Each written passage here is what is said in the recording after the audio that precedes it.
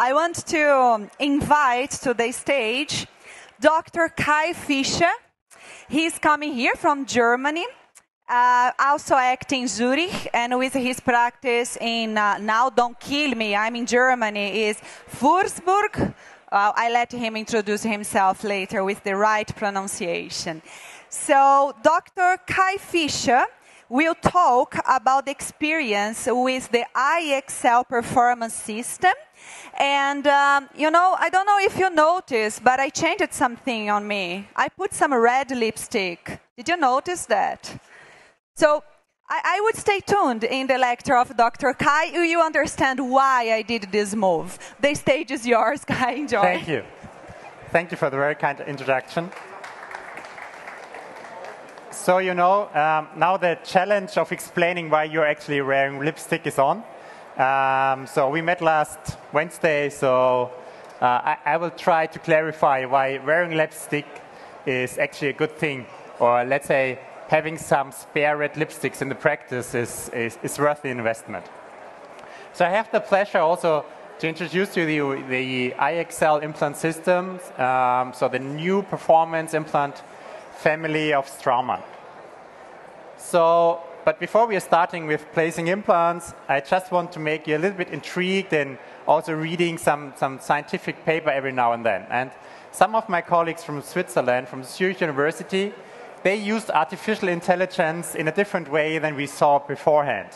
So what they did, they actually took female dental students and asked them to participate in that study. And you know, dental students usually are the perfect participants for these kind of clinical investigations because they still need to do their exams. So they always volunteer very easily. So what the colleagues did, they took different kind of pictures with perfectly aligned teeth and misaligned teeth. And then they also took the same pictures with earrings, with glasses, and with red lipsticks.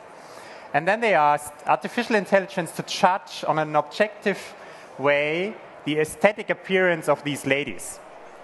And the funny thing, and that's very easy to see, is that if you compare these two pictures only based on the dentition, you would rate this one more aesthetically appearing, right?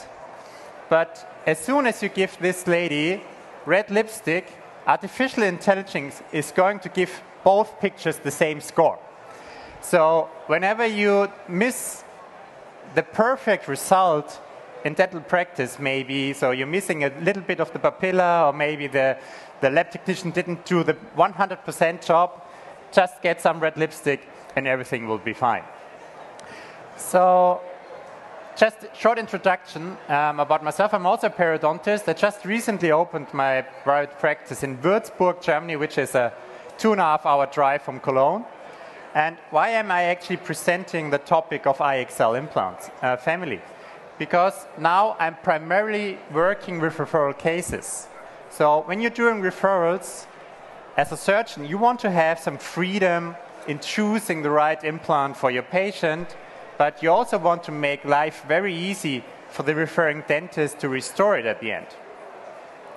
Also, I'm still based or affiliated to the University of Zurich, and I'm using Straumann implants now for more than 12 years.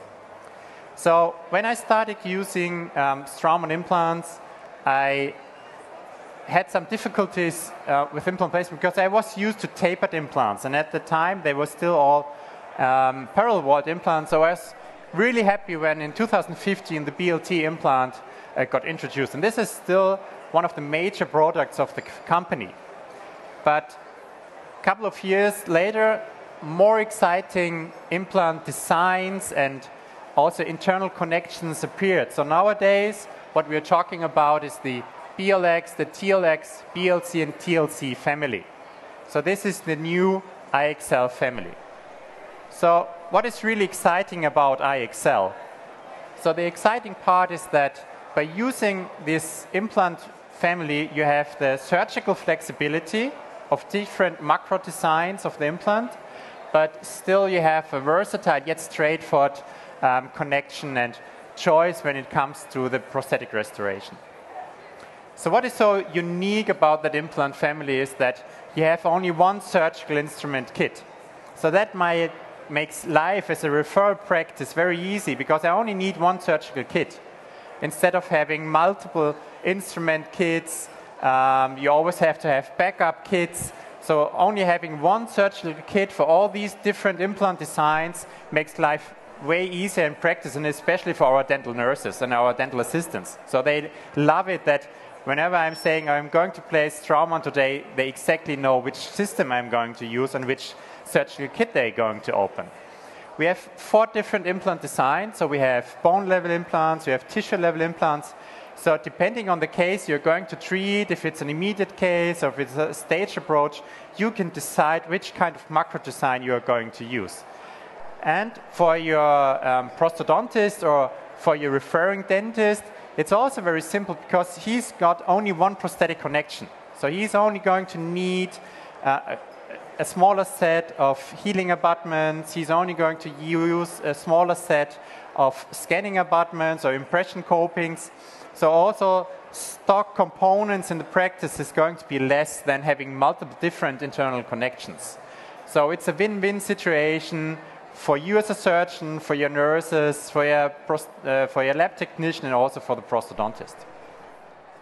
So looking at the differences between the 2 different implant systems, we have the C line, so that's more the conservative maybe design, and we also have the X line, the BLX, which is now more famous maybe. So what are the major differences?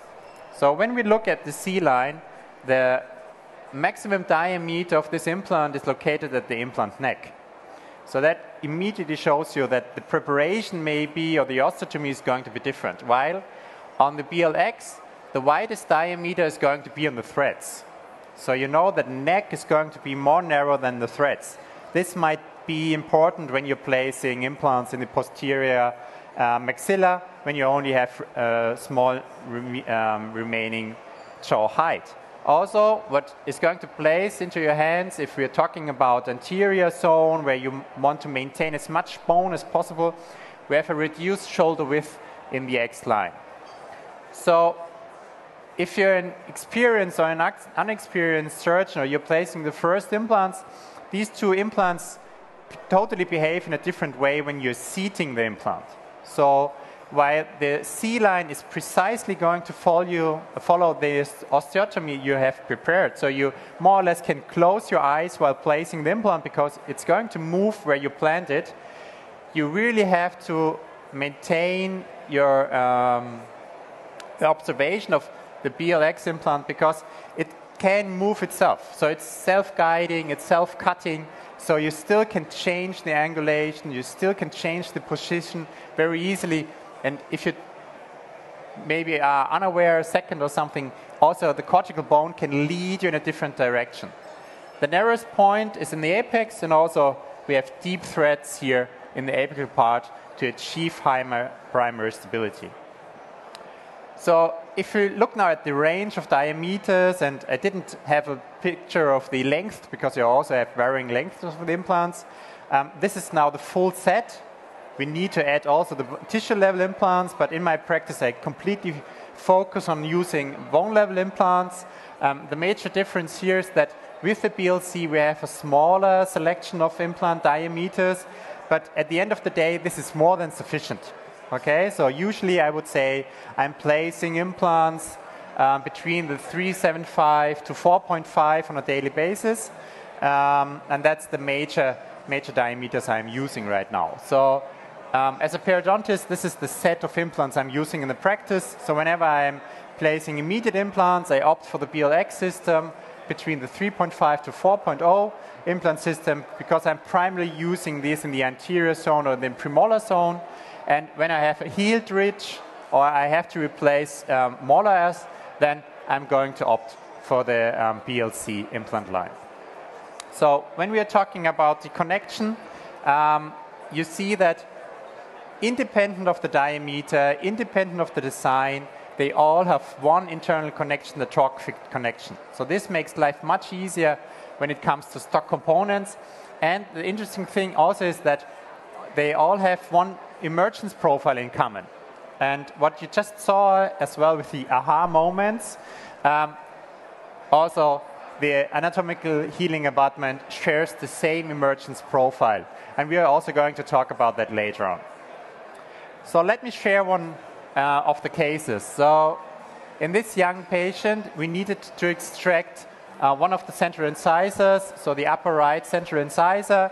That's a typical extraction case where you had like trauma in childhood, then endodontic treatment, first crown, second endodontic treatment, apicoectomy, and then a root fracture. So we needed to take out the central incisor. When I'm assessing these cases, I always ask the patient if he's happy or not with his smile. So depending on crown shape, and in this case, he's a rather tall and slender patient. So I thought that looking at the central incisor, this is a more quadratic kind of tooth shape, so rich tooth shape was not appropriate for him. So we decided at the end to also do some crown lengthening. So this is something you ideally can plan with Smile Cloud as well.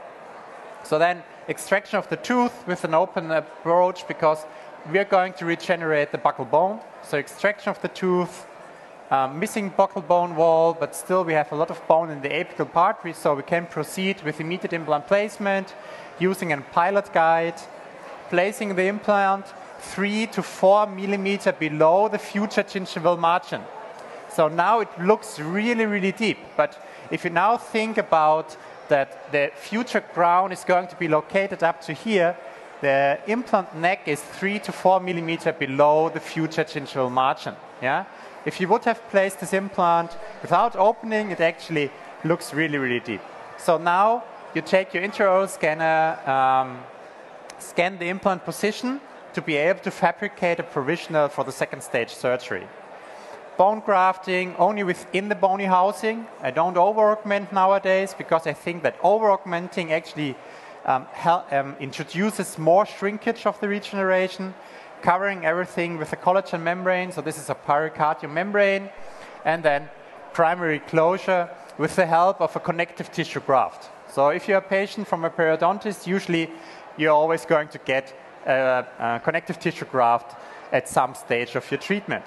Then we just wait for the bone healing, we wait for the integration of the implant, and during second stage surgery I did perform the crown lengthening procedure while also doing the uncovering, placing the prefabricated provisional, healing just 1 week later, and then we just wait for the tissue maturation. So that's the situation 3 months after implant placement, and that's the emergence profile the prosthodontist is now going to work with. So that's the stage when I refer the patient back to the prosthodontist and he's going to finalize the case. That was the initial situation and the final result with the crown lengthening and the final restoration on the central incisor. But what's even more important for me as the surgeon is how stable is going to be the bone. So bone stability is excellent with the new internal connection. So torque fit is a very tight connection. So you see that we started with 0 buccal bone, and 5 years later we still have 3 millimeter horizontal bone with buccal to the implant. So let me also share a case where I used the C-line.